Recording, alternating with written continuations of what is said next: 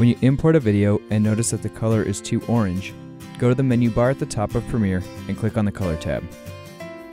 A new menu will appear on the right side of the screen. Select the track you want to edit. In the menu on the right of the screen, go to the section titled White Balance, and under that you will see a slider for temperature.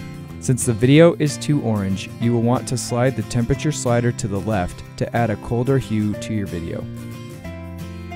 To fine-tune the color, use the tint slider directly below it. A quick option for the tone adjustments would be the auto button, but this doesn't always work.